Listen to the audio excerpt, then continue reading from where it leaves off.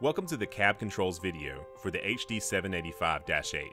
The purpose of this video is to view some of the cab operated controls and circuits in more detail to provide a better understanding and maximize machine utilization.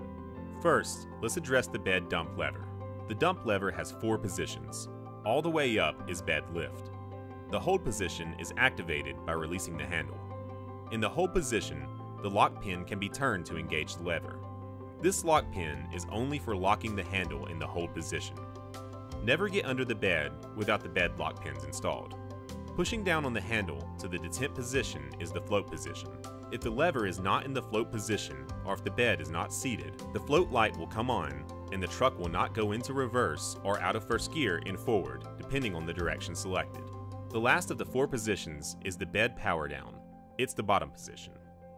Next, we will discuss the manual retarder control lever. Using the manual retarder control lever, the operator physically pulls the handle down when descending a hill to slow or stop the truck.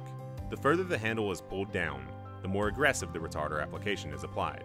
Anytime the retarder lever is applied, the retarder pilot light illuminates. You never want to use the manual retarder lever as a parking brake. Remember to always apply the parking brake when exiting the truck. Let's move on to the Arsc lever, which is below the manual retarder control lever. The Arsc stands for Automatic Retarder Speed Control.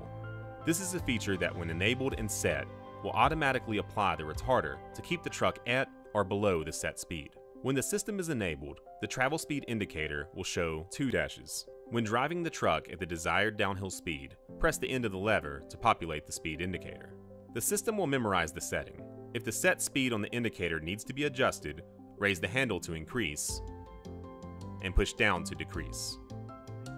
To cancel the speed altogether, pull the lever to U for at least 2 seconds.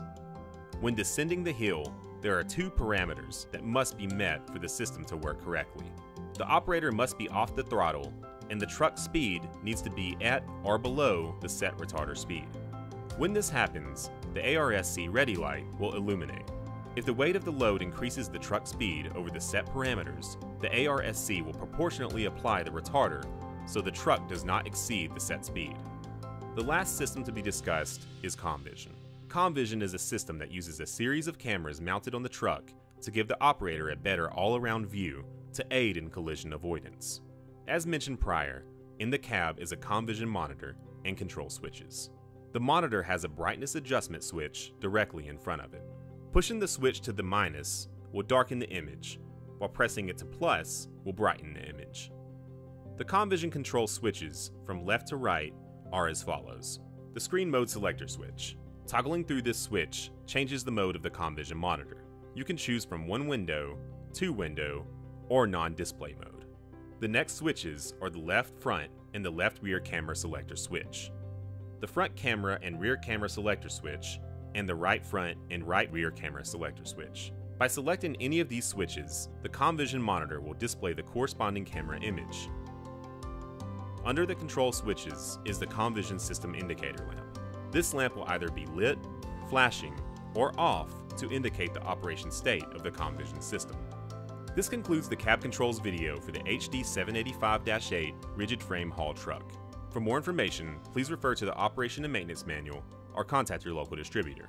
You may also visit us at www.komatsuamerica.com. Thank you for choosing Komatsu products.